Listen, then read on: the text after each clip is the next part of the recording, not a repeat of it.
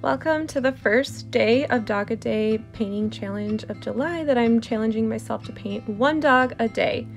Woo! So let's see if I can hang in there. The very first day is a golden retriever, and it is just the cutest little golden retriever. It has the sweetest smile, and that's what really drew me to this pretty dog.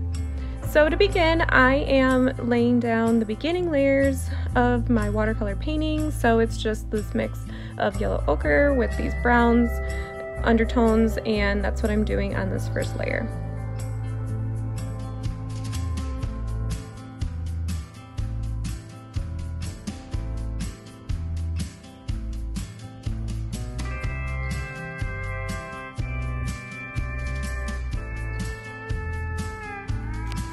And now I'm going to keep adding more layers, so that'll mean like the darker browns will start to enter into where the shadows of the face are, underneath the chin area especially.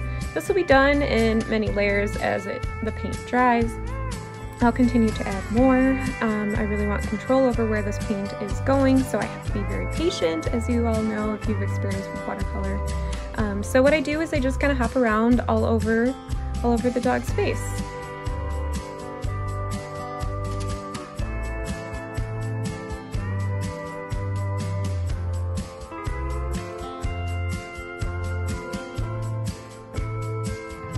So then from here, I'm starting to add in more of the rich orange and umber colors to really give the golden rich coat.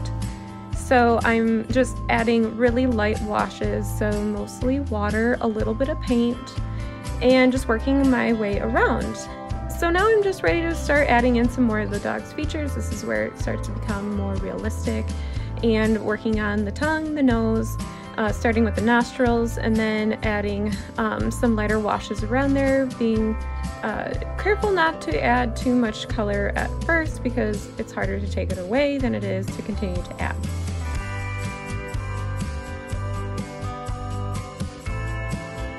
So now it's time to work on the darkest part of the dog, which is the fleshy area around the mouth.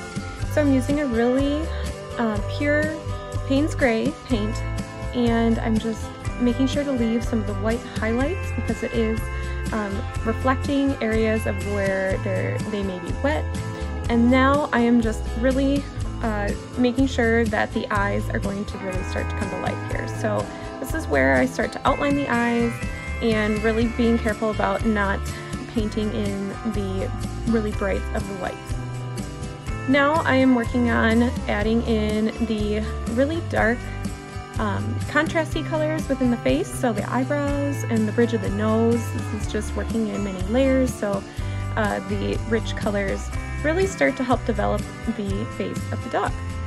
The trick here is to make sure that you're painting your hairs in the direction that they appear on the dog, and that'll create more of a 3D and sculpting effect, and it just really makes it look more realistic. So I'm just really adding in those final layers and details. So anywhere that needs to be darker is at this point where the dog is really starting to develop its shape in the face and the facial features. And then I will start to use my Dr. Martin's pH bleed proof white, which is my favorite part of the entire process. So this is where I use my really fine brush, 00 point, and I add in anywhere that needs those highlighted hairs. And that's it. That's today's Dog a Day Golden Retriever. Hope you loved it.